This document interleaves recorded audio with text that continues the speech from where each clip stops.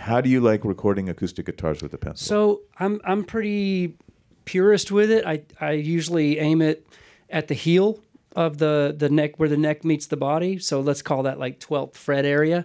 You know, usually not directly at the sound hole, just because, you know, if you've tried that, it pushes too much air and it's very woofy.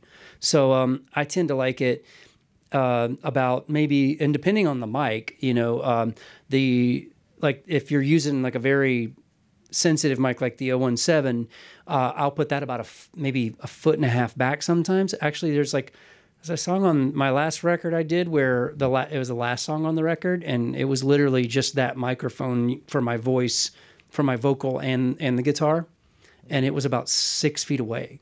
And I thought it was, and again, I was doing it just to get the idea down, and I heard it back, and I was like, I'm going to keep that.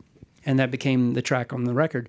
Whereas the 011, I'll take that and put it maybe about 6 inches to a foot, depending on how hot I'm going to record the preamp, and sometimes, or how loud I'm going to strum, because that can create negative effect too if you're strumming really hard and it's too close. And so a lot of times I'll just kind of mess with that and see, and mess with the gain on the mic pre as well.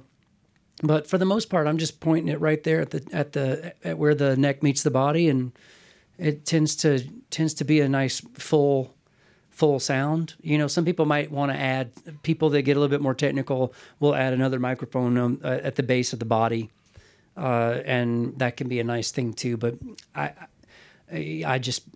tend to see if it's going to work with one mic, it's going to be great. You know, just for phasing and things like that, it's just easier and it sounds great. So I think you'd have great results with that.